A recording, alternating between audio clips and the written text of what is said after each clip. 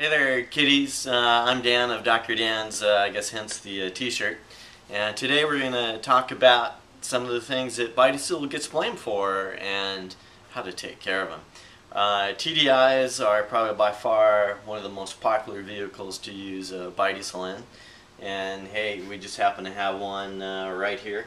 I think this is a 2002 Golf owned by a long-term customer. Just brought in for normal service, and we noticed a long crank time, as in, you turn the key and it should basically go rut and then start, quickly, smoothly, with minimal smoke. And this one goes rut,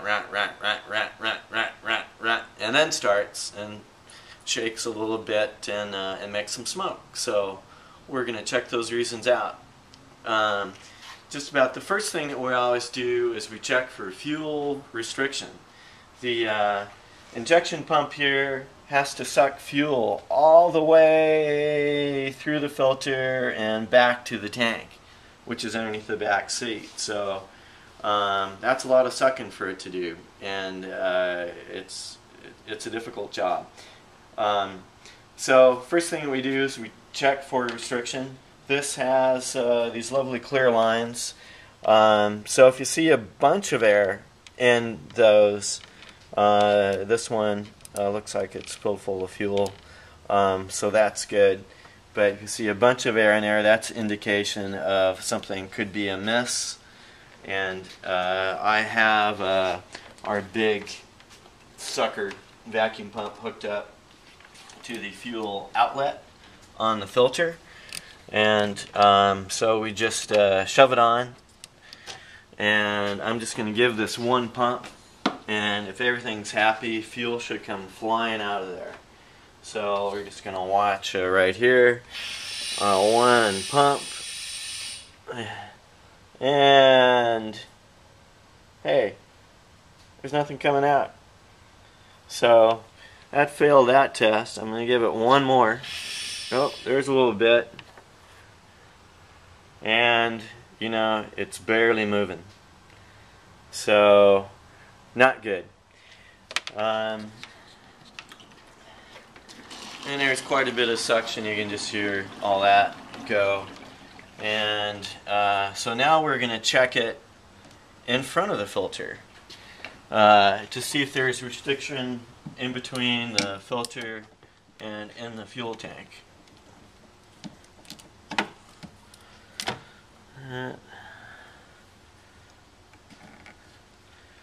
And so let's see how this does.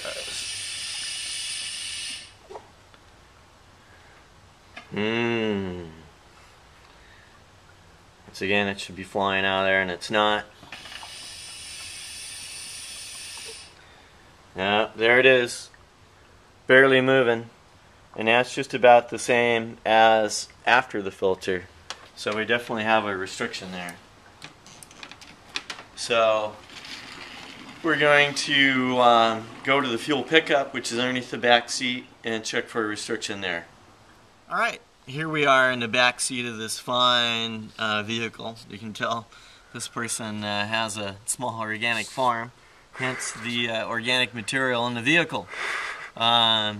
There's just underneath the back seat, a little metal panel, a couple screws, and a piece of carpet. So, the blue line is the return, just like a vein. The black line is the artery. There's a little plastic clippy there. You just press it in and pull it up. And that's where the fuel is supposed to come out of. So, we're going to do our same vacuum test. Put it right on there. Make sure we have a pretty good seal. And give it a pump. Oh, there. There it is, but it is not flying out of there. It should be, actually quite the torrent. And hear that suck. So yeah, there's our issue. So we have to unscrew this big plastic nut, pull this off, of course, and we just go to Volkswagen and get another a Canadian model, which is more suited to cold weather, has a larger check valve in it. George, let's show them the part number. It's in the cabinet there.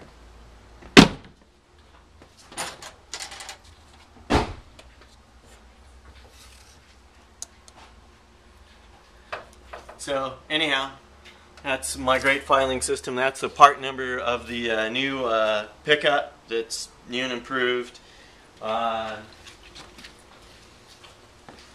Here's what one looks like. It's the fuel level sensor, and it has the fuel pickup, all this tomfoolery down here. And pop one open, I can show you some of the garbage in it, if I can remember where I put my pick. There it is.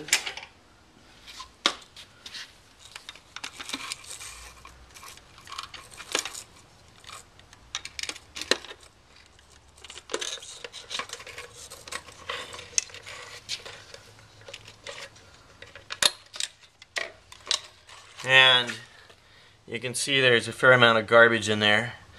And there's check valves in here. And all these connections and O-rings. These are fairly inexpensive. You know, we have had okay luck cleaning them out and getting them to work again, but I think it's just better off just to get another one. See you in a bit. Hey, here we are with the new part installed. The new part number, the last 4 digits are 183H. The Canadian fuel pickup. Do the quick test on there. Sucker on. One pump. And look at that. Already fuel flying out of it. So that's a tremendous success there.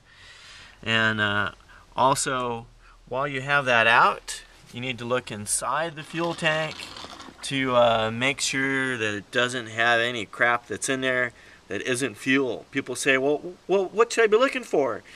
Anything that's not fuel. Any deposits, discoloration, you know, blah, blah, blah, blah. But 99.9% of our customers have issues are from buying contaminated fuel that you buy at the gas station. Most of it isn't really filtered. It's only filtered about 30 microns just to protect the meter on the pump. So you're very likely, probable to buy contaminated fuel that has dirt, water, bacteria in it.